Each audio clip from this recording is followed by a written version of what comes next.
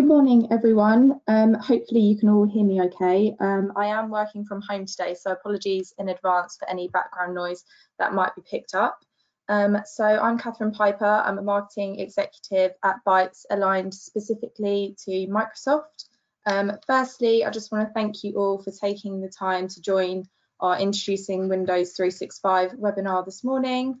Before we kick off the webinar, I'm just going to quickly run through some housekeeping and instructions with you. So you will be muted during the webinar, but please do feel free to submit any questions you have through the question box on the right-hand side at any time during the webinar, or alternatively, you can email tellmemore@bytes.co.uk. We will be doing a Q&A session at the end to answer any submitted questions. If we don't get time to answer them all on the webinar, we will take them offline and get back to you after the webinar. This will be being recorded, so it will be made available to you later today or tomorrow if you want to review it again or share it with any colleagues that might be interested. And there will also be a short survey at the end where you can request a call back or one of our one-to-one engagements with one of our specialists. The survey will only take you a couple of minutes to complete, but it's just really beneficial for us to get a little bit of feedback. So if you could do that, that'd be much appreciated. So today's webinar will be hosted by Tom Hickling, who is an Azure Program Manager at Microsoft, and Pete Ely, who is our Modern Workplace Lead at Bytes. Today, Tom will be providing you with an overview of Windows 365, looking at some of the key features, capabilities and considerations, and then doing a little bit of a recap on Azure Virtual Desktop and covering off some of the similarities and differences between Azure Virtual Desktop and Windows 365. And he'll also briefly be touching on a few Windows 11 considerations and things to look out for the future. And then Pete will be joining to discuss the Bytes services and workshops that we have available to help you with your deployment and ongoing management of Windows 365. So we really hope that you enjoy the webinar today and find it useful. So on that note, I'm going to hand over to Tom to get going.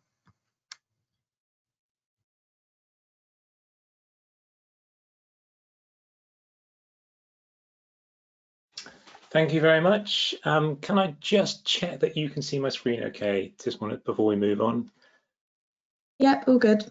Good. Okay, brilliant. Okay, well, good morning, everyone. My name, as mentioned, is Tom Hickling. I'm a program manager in the AVD engineering team inside of Microsoft.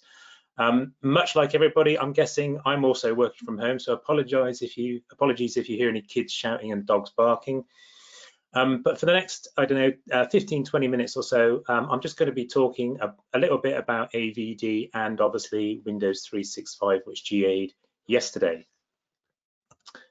So just to start, a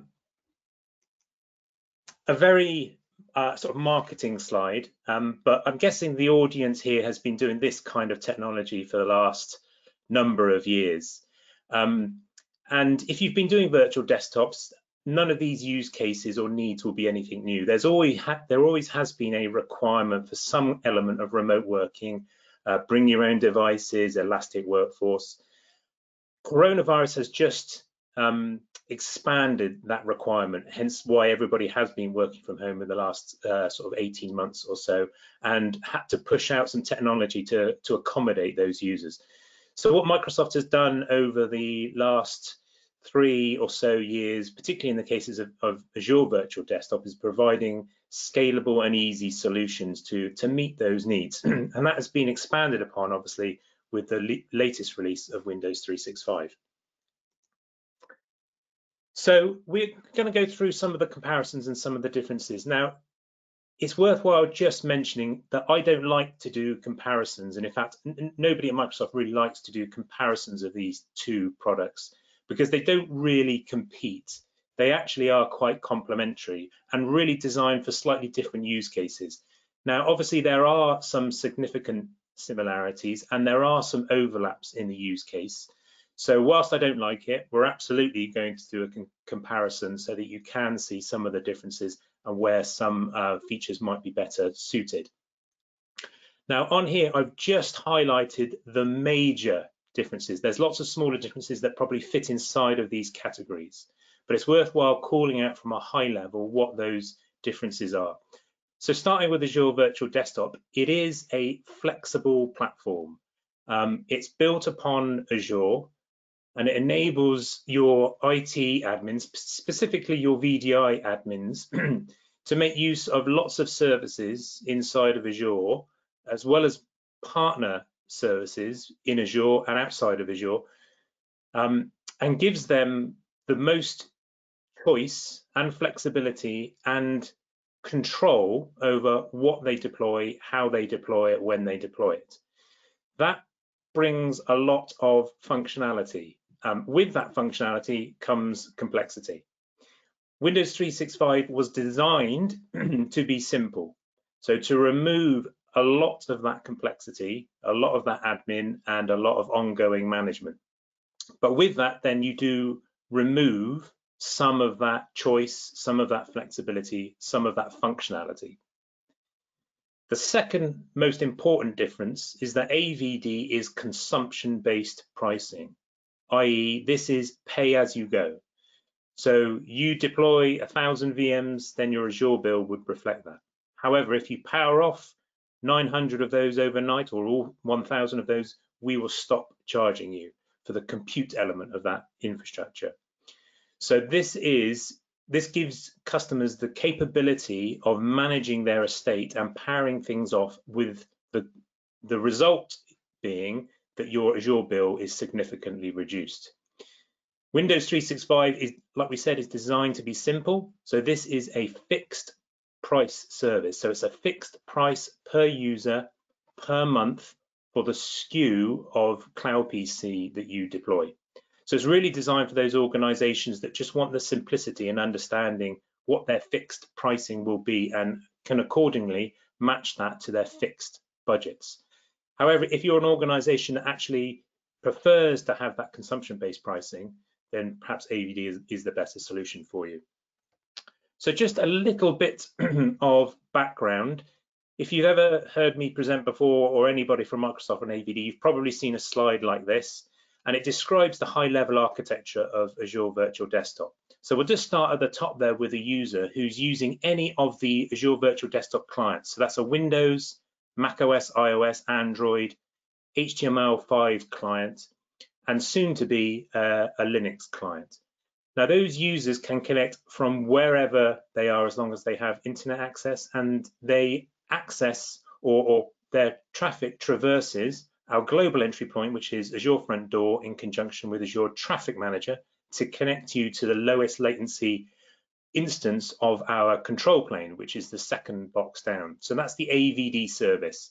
So this is our evergreen service where IT admins can go in and make some configuration changes, get diagnostics information, but it also does the brokering and the connection for a user to a virtual machine for them to use. And that's all secured behind Azure Active Directory. The second box down is your Azure subscription. So this is where you have the total control around what you design, what you architect, and what you deploy. And in there, you can deploy as many virtual machines that you want. Again, this is totally under your control. Microsoft has no visibility into there. We don't want to, and in fact, there's no mechanism to do that. And that does require line of sight to a domain controller to enable authentication onto those VMs. Now, all of those VMs will reside upon a virtual network that can optionally be connected back to on-premises if that's where your AD resides, or if there's any other services you need to consume. And you can also break out of Azure directly to the internet to consume whatever it might be. So Office 365 is a perfect example there.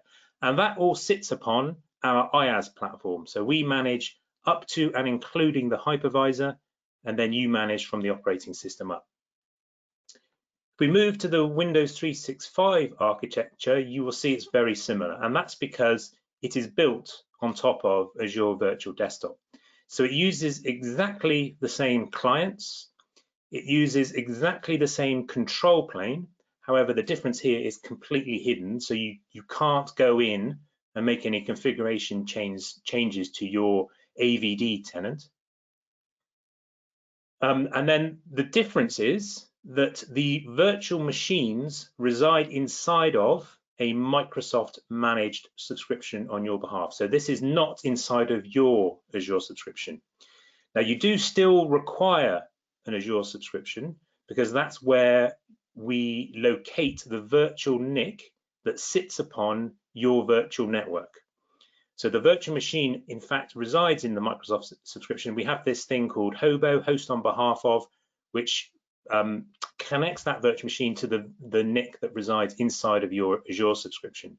And again, that all sits upon our IaaS platform. So with the exception of the virtual machine residing in a Microsoft subscription, the architecture is essentially exactly the same. And this is just a globe showing all of the gateways that we just mentioned. So the red dots represent the gateway locations. So we've got most of the globe covered, and we will connect you to the closest one of those in terms of lowest latency. The blue dots represent the Azure regions that you can go and deploy AVD VMs, and the green dots represent the Azure regions that you can go and place Cloud PC VMs in at this point in time.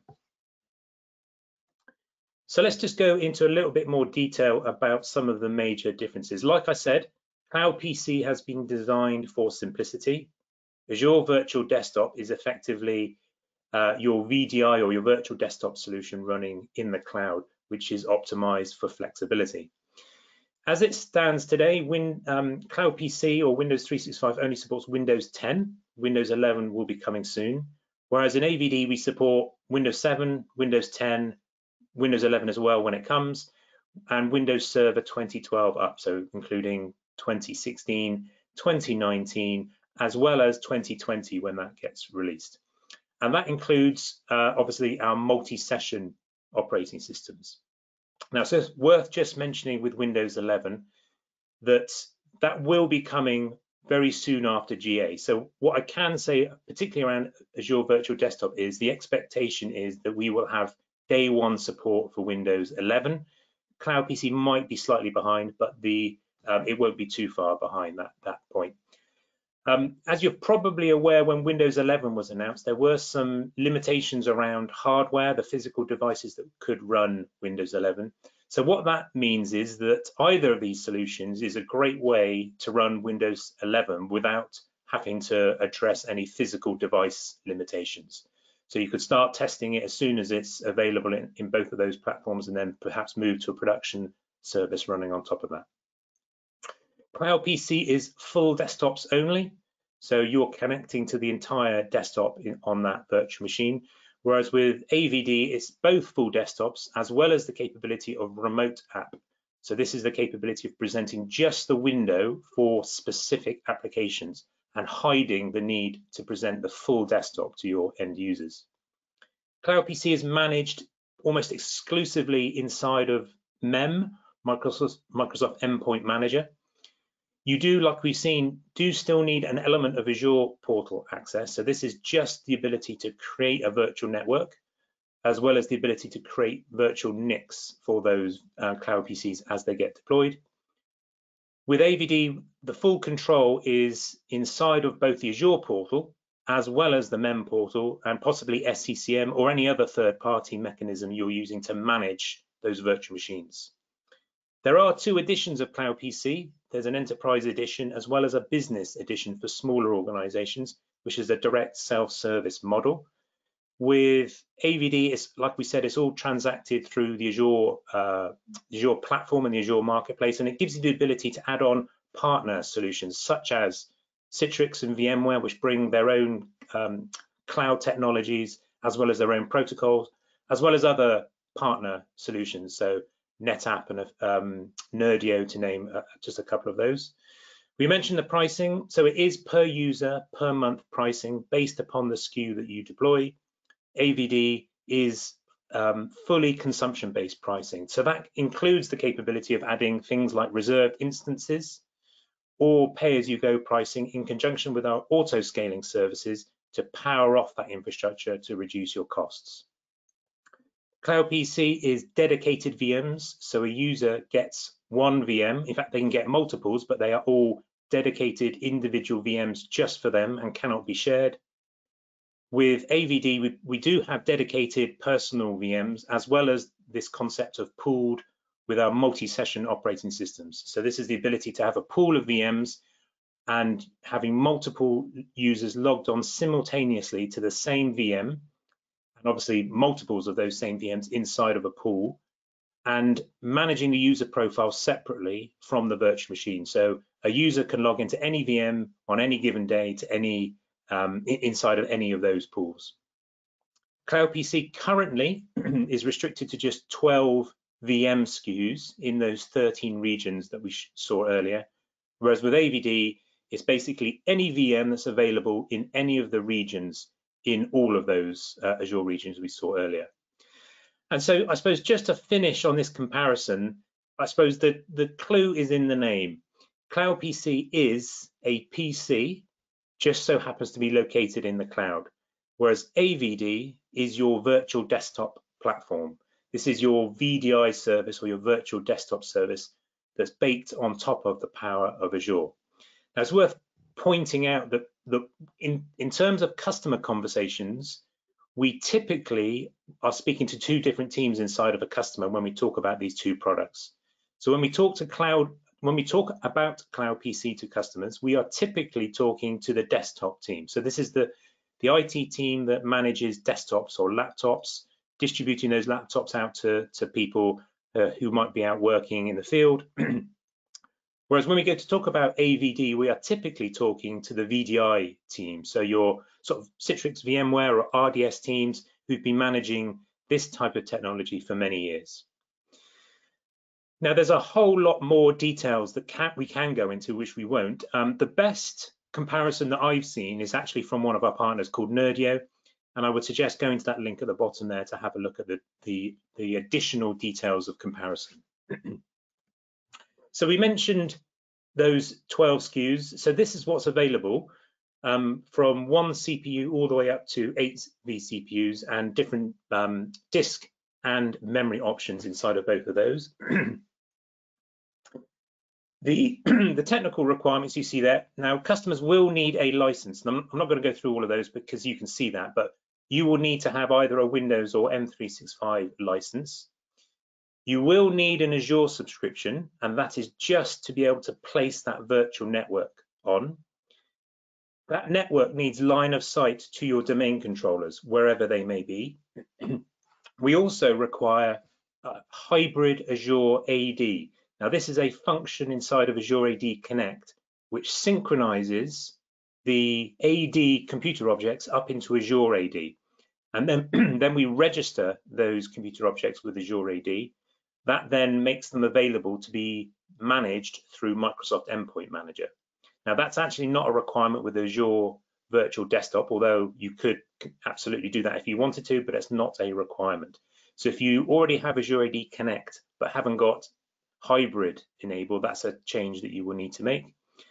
Your user identities also need to be hybrid. Now, this is not to be confused with hybrid Azure AD join for the computer objects. This is just a standard functionality of Azure AD Connect, which is synchronizing users from AD up into Azure AD. The images can be consumed directly from our gallery, or you can come and bring your own and make those images available inside of your Azure subscription, and Cloud PC can then consume that image. We mentioned management is currently or recommended to be Microsoft Endpoint Manager. We do also support SCCM with code management. And then the admin permissions, obviously you will need permissions to your MEM tenant, as well as into your Azure subscription to be able to set up that network connection, which we'll go into, in fact, we'll go into now.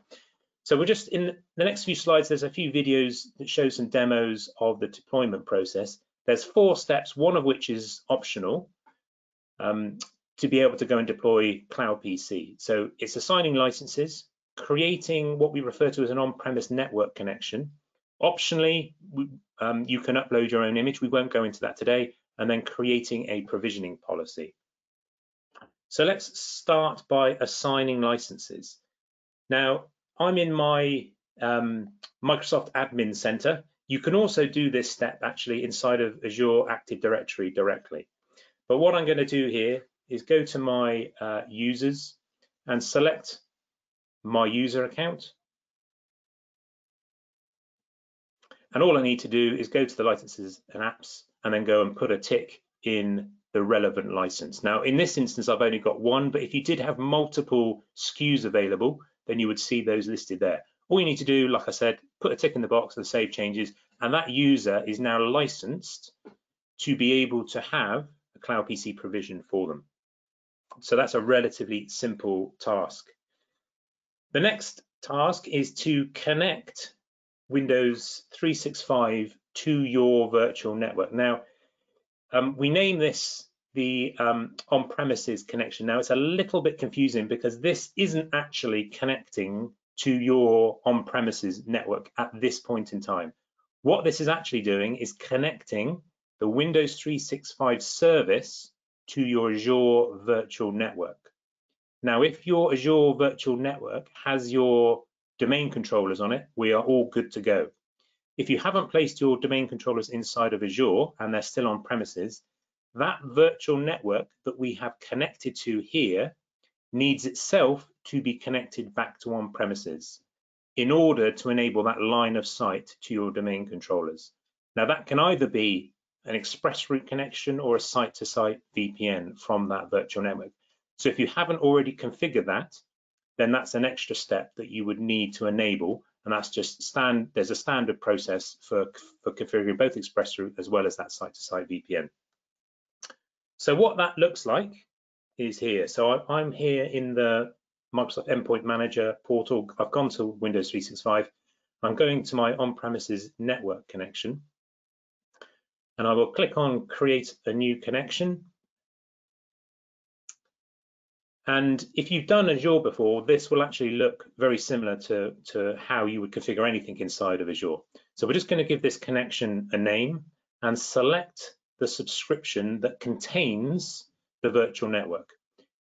And before we select the network, we select the the resource group it resides in. Then we select the virtual network as well as the subnet that the domain controllers reside upon. And then we need to add the information about your Active Directory. So this is critical that you get this right, because this is what is passed to the service to domain join the Cloud PCs when they get provisioned in the next step. So we just need to add an account that has the ability to domain join VMs, obviously putting the password in. That's effectively all the information that we need. Go and click on Review and Create, and it will sit there and go off and create that connection to that virtual network. We have an extra service called the Watchdog service that does a whole load of checks about all of the requirements are in place, i.e. you have Azure AD Connect in place. We have permissions on the Azure subscription. We have permissions inside of MEM. Your virtual network is in one of the supported regions. DNS is configured. Basically, all of the checks that we need in place to enable the provisioning to work. So with all of those passed, we are good to go. If there's any errors here, you will see in action. There's some information to go and rectify whatever those problems might have been. Now that Watchdog service can be run at any time. In fact, it does run periodically behind the scenes, checking that everything is still okay for any future provisionings. And you can also kick this off just by clicking that retry. So if you suspect a change has been made that you want to verify, you can click that retry and it will go through checking every single one of those components to make sure everything's good to go. So the final step is actually creating a provisioning policy. Now the provisioning policy, like it suggests, is effectively the engine that does the provisioning of the Cloud PC for your particular users. So what this does, or what this requires, is to be able to be told the on-premises network connection that will define the region that these Cloud PCs get created into. The image that you're going to use, so that, like I mentioned, could either be from our gallery or from your own image that you've uploaded, and then the Azure AD group that contains your users. Now that's the same group of users that need a license, as we saw at the first step. As soon as users are placed into that Azure AD group and are licensed, then the provisioning engine will kick in and kick off the build of a Cloud PC for those users. So this quickly demonstrates what that looks like. So I've gone to my provisioning policy. Again, I will just give it a name and choose the on-premises network connection that enables this to connect to the virtual network. I then go and select my image, so I can either have my custom or simply select from the Microsoft Image Store. So here I'm selecting Microsoft 365 apps. And then in assignments, this is where I select the group of users that are going to have these Cloud PCs provisioned. So I just need to go and find a particular user group, select that user group, and then move to next to go and review and create that. So once that's created, that will kick off a build for those users. If I were to add new users to that Azure AD group, as long as they also have a license, then this provisioning policy will kick in and create Cloud PCs for those new users. So there's actually nothing that you need to do in order to provision these VMs. So it's just a matter of placing users in groups, and then the policy will take care of the rest. So what does it look like from an end user's perspective?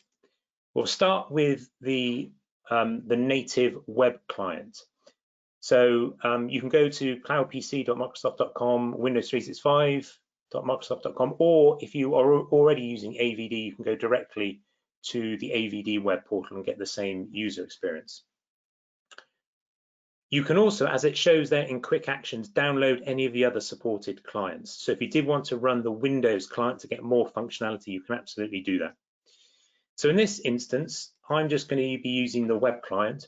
The first thing to notice is that the user gets a number of options. They can restart, rename, and if they're having problems connecting, there's a troubleshooting button.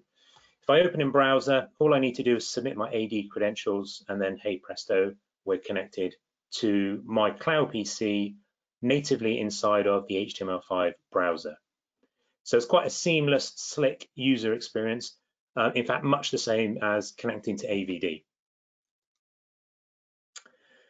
Okay, so moving on, customers obviously need some monitoring capability as well as an analytics service to understand what's going on inside of their environment.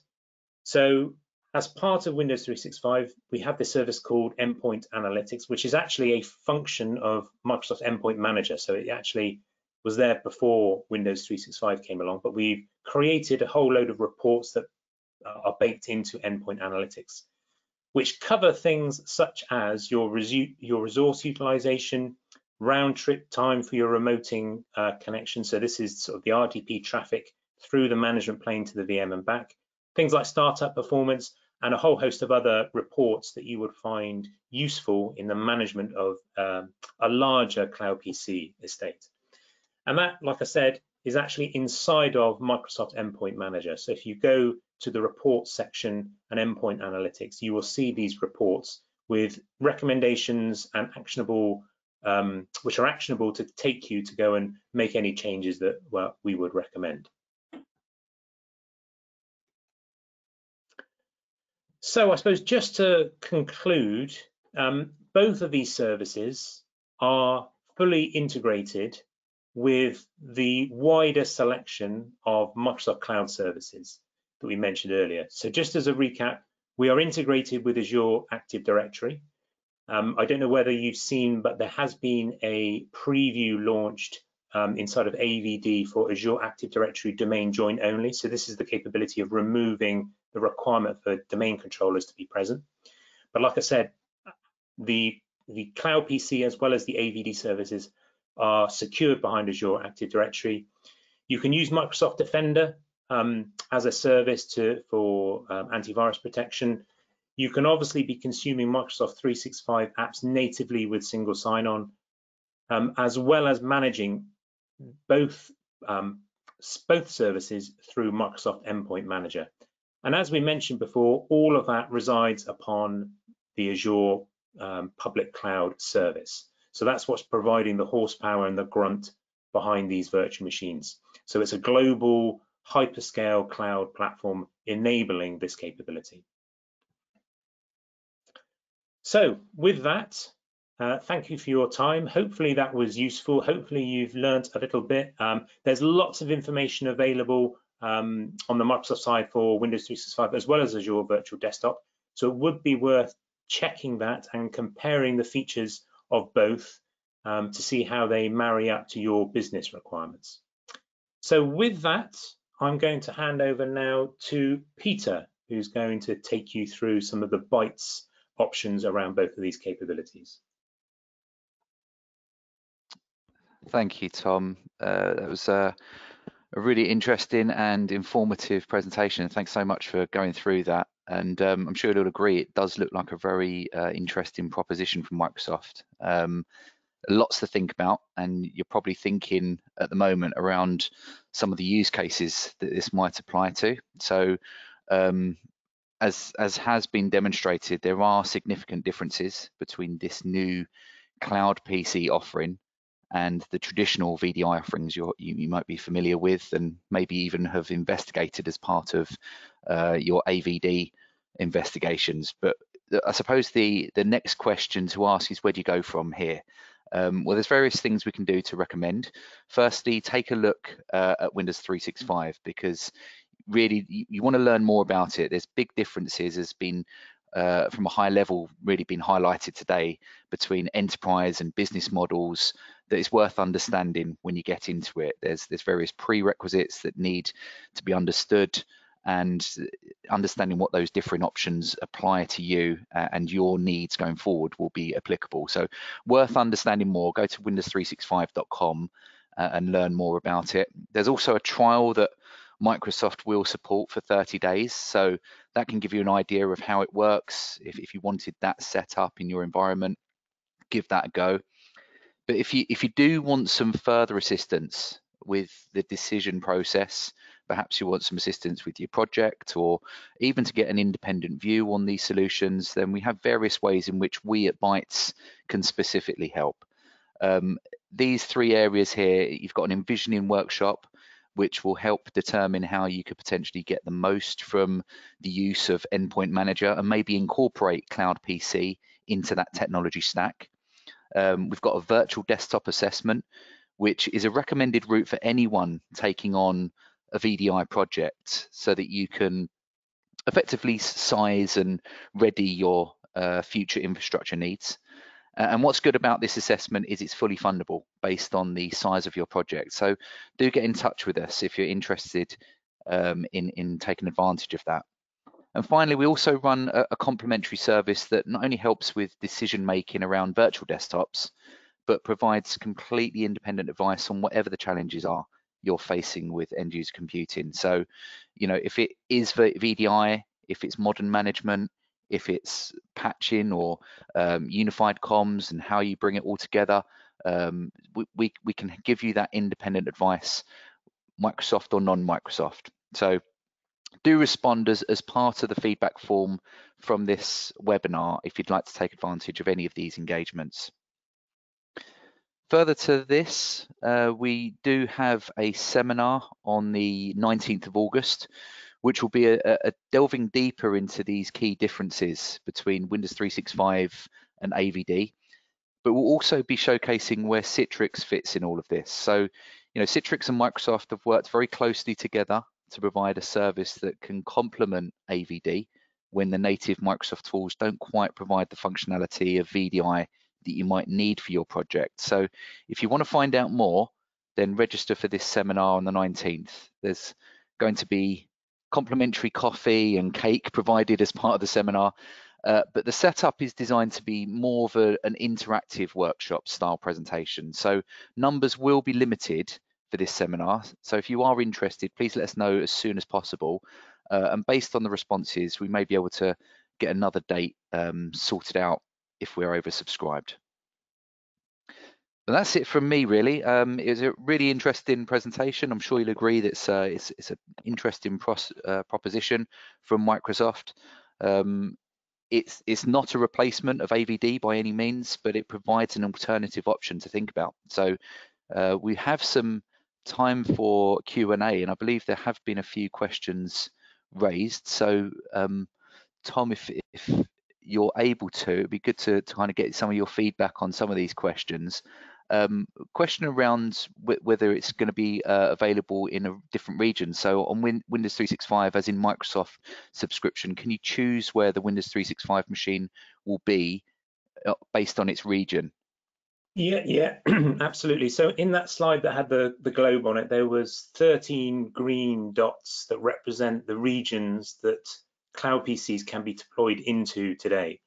Now that to go and deploy your cloud PCs into any one of those, then you would just need to create that in your provisioning policy.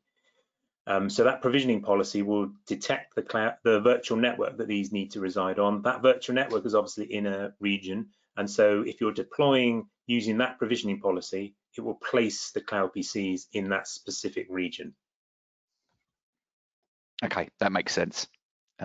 Certainly you've got that flexibility, which is key to this really, so that's great.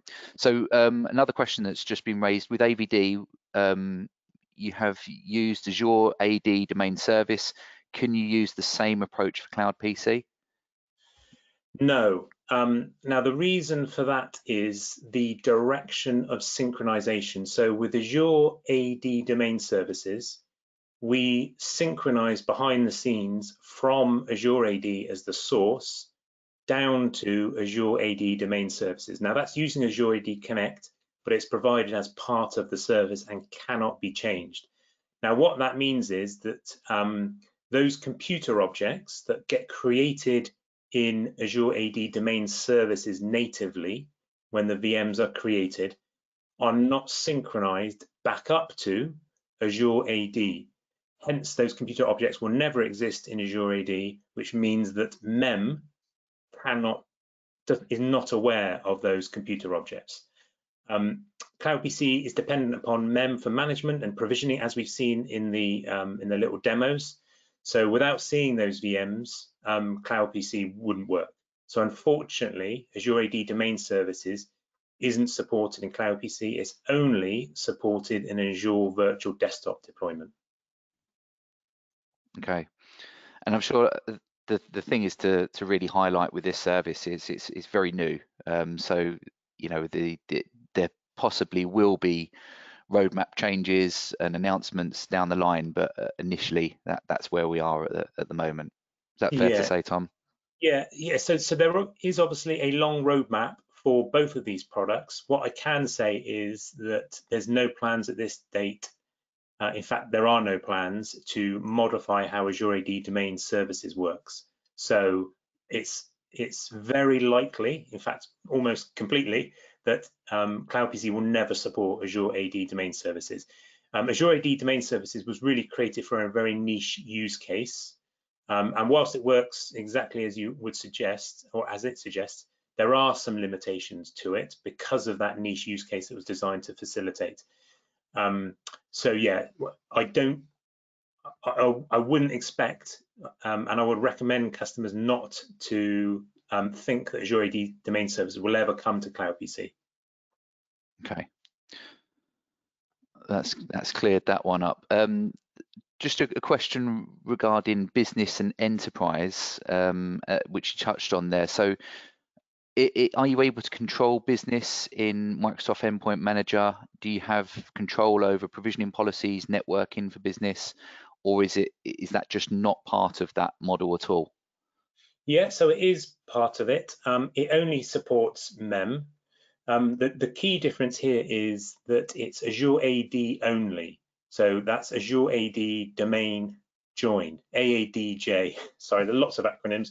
But this is where the VM is only joined to Azure Active Directory, which means that MEM is fully supported. So again, this is an even simpler version of Cloud PC. It's designed to remove the requirement for having Active Directory present whatsoever, which is exactly the same use case actually for Azure Virtual Desktop. So these two services are are going to be dependent in the future on Azure AD only. Okay.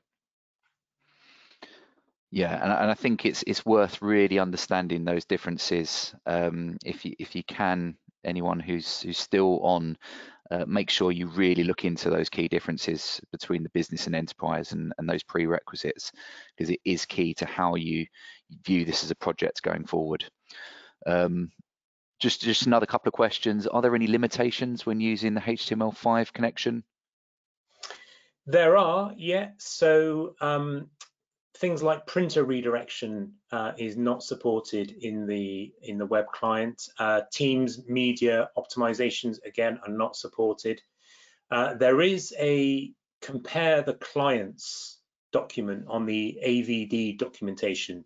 So if you were to just search for compare the RDP clients, I think is the actual title, that will show you the comparisons between all of the supported clients. And what you will see is that the Windows client has the most functionality, and the web client, as you would imagine, because it's not a full client, has the least amount of functionality. Okay. Well, there's been a whole heap of questions that have come in, and really appreciate all your feedback, everyone who has joined today's webinar. We're not going to be able to answer all of the questions, but we will endeavour to get back to you and answer those questions as part of a response to you all. Really appreciate the attendance today. I think it's been very, very informative, and there's lots to think about as part of this going forward. Tom, really do appreciate you presenting that today. As you can see on the last slide there will be a recording that will be sent round to you in a link that you'll be able to watch again and share with colleagues. So just leaves me to say thank you for attending today's webinar, and appreciate all the effort that's gone into getting that set up today. Thank you.